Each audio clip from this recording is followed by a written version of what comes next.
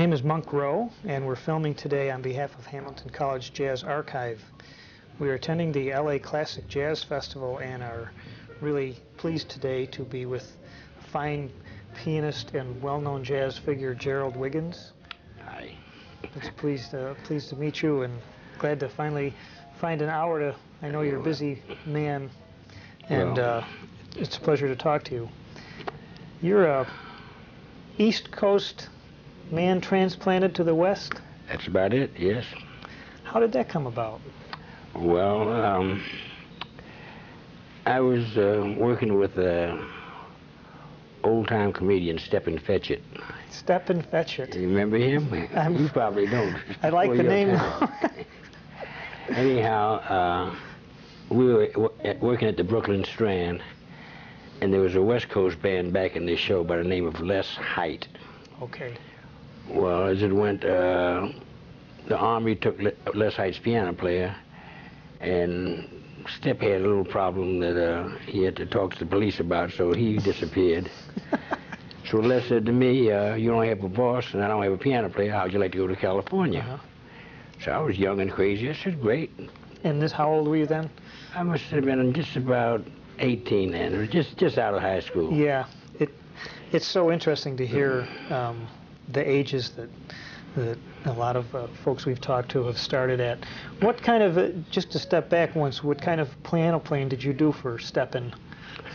Well, I was mostly part of his act. Yeah. I had played some things, and I had to help him with a few little things he did, like he said, help me with this coat, and I'd put it up to his shoulder, and he said, the hand down there, and I had to drop it down and put it on the hand.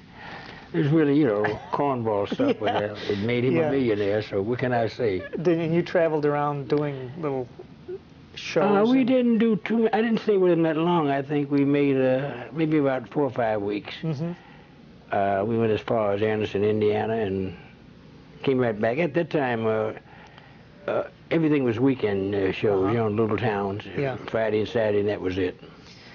And this was after you went to the, isn't there a high school in New York? High School of Music and Art, Yeah. Well, after I graduated in 1940. Did you have a good experience there? Was that at that time? Music and Art? Yeah. It's fantastic. Oh, it was something new. We got Mayor LaGuardia to thank for that. The only hang-up was that most of the students that went there were piano players, so we all had to take another instrument. I picked up the bass violin, stupid me. I used to carry it home every night and bring it back the next morning, but I got tired of that too. I'll bet. But that was a great education. We had, regular school subjects, history and math and all the rest of it, but you had to keep up your grades in that too, out you go. But I got a chance to actually play in the symphony orchestra and some great music, things I never would have had a chance to play. So, and Benny Goodman used to come up with the trio every Friday. That was nice. And play at the school? Yeah. That was a big treat when you could get in because it would be packed. Yeah, it was quite a school. Great. And there was a certain amount you learned at that point to read music, but you must have developed your ear very quickly. Oh no, my mother had me taking lessons when I was 4 years old. Oh, okay. And I played classical music till I was 16 or 17. I found out I couldn't make a dime doing it, so it just was the wrong time. So I just gravitated to jazz. Yeah. And it's been good to me, and I can't complain at all. Right. What kind of experience did you have during the war years? Oh, lovely. I was in Fort Lewis, Washington from 1944 to 46, and I was with a special service unit, and we didn't have to do too much except play for the parades on Saturday. The rest of the time I was in Seattle. What did you play for the parades?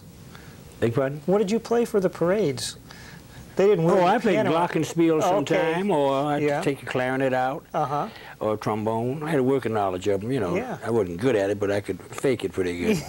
All right. And in Seattle, when you were still in the service, what was going on there? I had a job then, I had a steady job.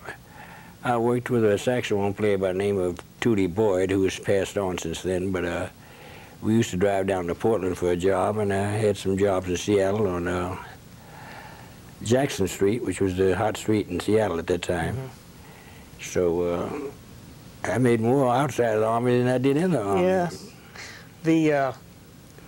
Today, we think of a gig as usually 9 to 1, 10 to 2, sometimes less than that. What was a typical night like back then? Well, when I was working, I had a gig in Greenwich Village, and that was 8 at night to 4 in the morning. Lord.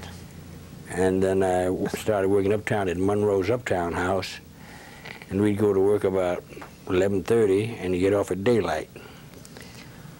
But that was all right with me because all I'd do was go up the hill and go to school. My first class was 7:30, so I was in business. I'd play all night and sleep in school all day. I was going to say, how can you handle that? Well, no, my history teacher moved out here. She pulled the cover off me. She told my wife, she says, yeah, I often wondered why Jerry was so sleepy in class. I found out. He was a working man already. That's great. Yeah, well. And the atmosphere in New York at that time was... Oh, New York was great. Pretty happy. You know, because, especially for a youngster, you know, trying to learn the music business, because the older guys would show you everything. You know, whatever you asked them, you couldn't do it, but they show you. Yeah. You know I asked Tatum several times to show me certain things. He said, well, Jerry, I said, thanks. Slow motion, please. But Art got me the gig with Stephen Fetchert. Yeah? You know, yeah, he got me my first gig. Was the average piano player intimidated by Art Tatum? No, they just wish he'd go away. You know, but one guy told me, he says, Wig, don't worry about Art Tatum. He says, as much as he plays, he can only be in one place at one time. Yeah. He can't work all the gigs all at once, so you're safe. Yeah. Which makes sense. Right. That's But Art was really a sweetheart. He was a nice man, except he didn't want to talk music. He wanted to talk baseball. No kidding. You know, he could tell you the average of Ty Cobb or anybody years before, you know, and how much they batted and what they did and all that. He was a good pinochle player, too. Interesting. You have accompanied, along the way, some great singers, too. Is that... Yeah, I've been with Lena Horne, Dinah Washington, K-Star. I even was with Dinah Shore one night. Dinah Shore one night. And let's see who else. So many, I forget most of them, yeah. Did you ever have cross paths with Joe Williams? Oh, I see Joe all the time. Every time he comes to LA, he usually hires my trio, Yeah, great. What's it Because like? this piano player doesn't want to make the trip out here, so I get the job, which is you know, great for me. What's it like working with Joe? The easiest job on earth. Yeah. But I don't have to play his regular stuff. You know, when he's working with his piano player, they have all this stuff set up. But when he comes out here, he says, Wig, don't worry about it. The blues, and we do the blues and all kind of keys. We do a ballad now and then, you know, but it's very easy working for him. That's interesting. You know, the non-jazz musician always finds it fascinating when, if you watch someone, they say B flat, and that's all the band needs. Oh yeah. You know, that's a great thing about one of the great things about. Well, you're supposed to know the tunes, you know. Yeah. That's another thing for this type of festival too. When you watch the bands up there, and you really got to have a repertory in your head of tunes, because some of them aren't groups that work all together all the time. So someone turns around and says, you know, this particular tune, you better know E it. flat, and you better know it. Any key they call, you're supposed to be able to play it. Yeah. When did you start doing some? You did some vocal coaching in the studios. I did a little of here? it, yeah. How'd you get into that? And was that? People would call me, since I'd worked with Lena and all the different people. They figured I knew something about singers, so I believed them too. Yeah. And you would do that for the studios? Oh no, the only person I really coached in studio was Marilyn Monroe. Oh.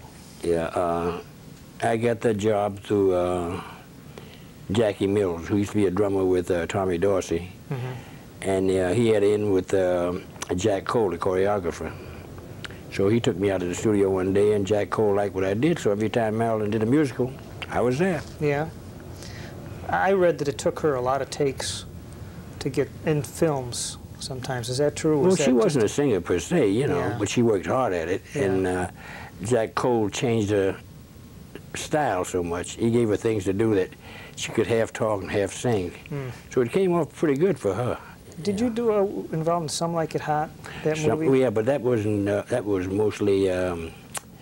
Was it Jack Lemmon who was in that? Jack Lemmon and Tony Curtis. Tony Curtis, yeah. No, I didn't have too much to do in that, but I was in Lake Girls. What is it? Let's Make Love.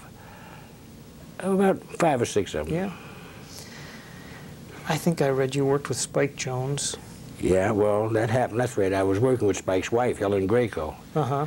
And Spike's piano player, Arnold Ross, became ill. So Spike asked Helen, could he borrow me for a while? So I went on the road with the Spike Jones band, and that was a trip. I said, this crazy music ought to be fun to play. I think the first tune was Poet and Peasant, for real.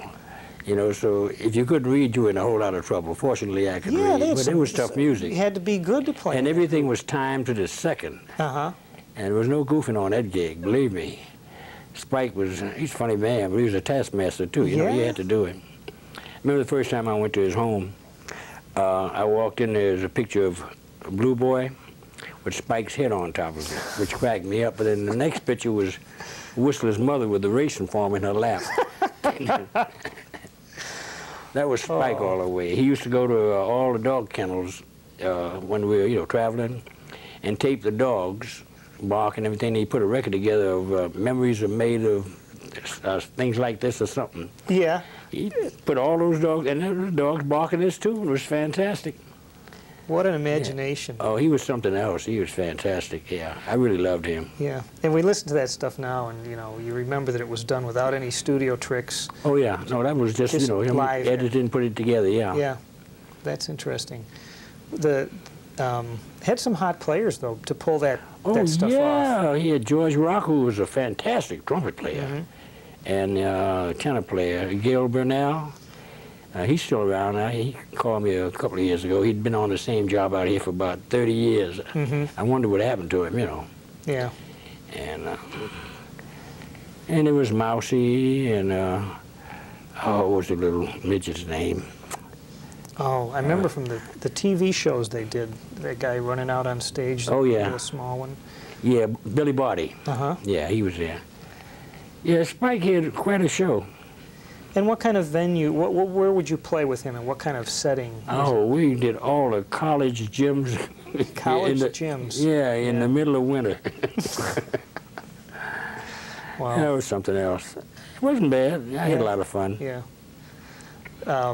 You've had some nice albums on your own. Who are the guys that you like to play with?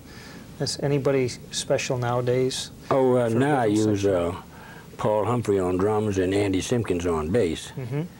But on occasion I use Sherman Ferguson and other guys, you know. This town is full of good drummers and bass players. Yeah. So you're never at a loss for, you know, a good rhythm section. What kind of traveling in other parts of the world have you been able to do?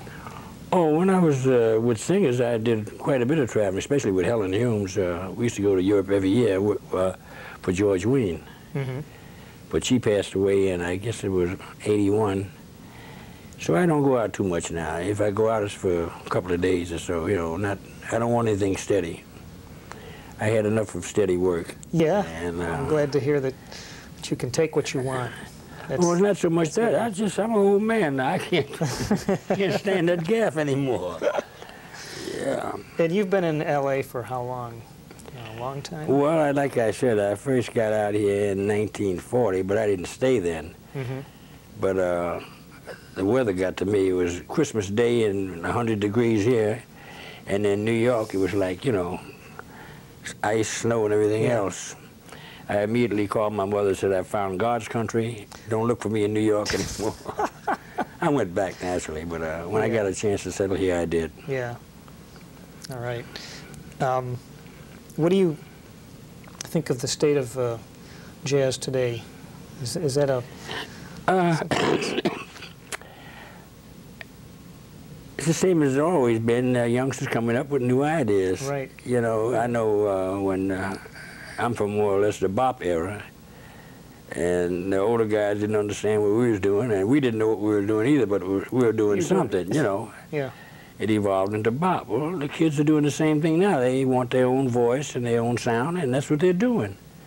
Now, you can either like it or not like it, but it's here and it's not going to go away. Yeah, if you don't like it, you don't have to listen to it. So, Right? well, yeah, but I found out you have to listen to find out what they're doing. And it's new, so it's strange. Yeah. So you have to get used to, you know, really give it a good listen and find out what they're doing. I know the first time I heard Bob, well, I'd been around Dizzy quite a bit. So he was just getting it together, you know, with the flat fives and raised ninths. And nobody really knew what he was doing. He used to drive little trumpet players crazy. I was working in a place called Monroe's Uptown House. We had 2 trumpet players, Vic Coulson and George Treadwell, who later married Sarah Vaughan. They bought themselves a couple of cornets, and it was terrible to hear them try to play like this. I mean, they were in bad shape. But they tried. Yeah. Wasn't that the place where Thelonious Monk was doing some of that early... No, that was downtown. I was 100 and... It was... what was the name of that joint? But Monroe's Uptown House was in Harlem, about 134th, 135th Street. But the place you're talking about, how can I forget it? That's where Monk... Minton's Playhouse, okay. Yeah. All right. That's where Monk was. Yeah. Did you notice when jazz moved from the swing era, I guess, into the bop became more popular, was there a loss of audience? Or did that affect your career at all? I mean, the music changed drastically after World War II. Am I right? I know, but no, it didn't bother me. I joined Benny Carter about that time. And I was kidding. I said, "Are we going to start playing bop?" And he said, "Well, you playing it already." I said, "Oh, good." But Benny Carter had a big influence on my career because he's a superhuman guy. That guy is unbelievable. So many people have said he can write, he can play, and he's a nice man, which helps a lot, you know. Yeah. What's in your future for doing a lot of do these festivals quite often, or? Yeah, I do them. Yeah, I do Sarasota, New Jersey, you name it. But this is easy. You do a couple of days, 3 days at the most, and come home. You know. Right. This time I'm home, so it doesn't matter. Yeah. But they're fun, you know, and they pay the bills. Right. And it's not like sitting on a steady job working, you know, from 9 to 1 or 9 to 2 every night. That I couldn't do anymore for no amount of money. It just, it's a long day. I'm just not geared that way. You know, I can't even stay in a club a week. I get antsy after 1 or 2 days, and I want out. Yeah. The pardon me. Did you ever get in a position, either in the studio or where someone asked you to play any electronic pianos or anything like that? Not really. I remember my first rhythm and blues record date. The guy said, "Okay, Wig, you know, we're going to do this tune." I'm all set, you know. I'm full of that ginger, and I'm ready to show him what I knew. He said, "Okay, now, right here, I want you to play a bad chord." So I reached out, you know, I said, "I'm going to shock him with this." And I played this chord. He says, "No, I want you to play like you don't know anything about the piano and you got gloves on. I mean a bad chord." That was my first and last rock and roll date. Wow, whose session was that? Do you remember? Forget, it's been so long ago, but I said, you know, he really wanted me to play like I didn't know how to play the piano. I felt insulted. Well, here's all you put all that time into learning how. Yeah, they never called me again, believe me. What was your definition when you went to play that bad chord? Do you remember what kind of thing you might have played? Oh, I was trying to play a polytonal type thing, you know. One in one, one in the other, yeah. But he wasn't having any of that. He wanted me to play like I didn't know what the piano was for. Oh. And I was really crushed, you know.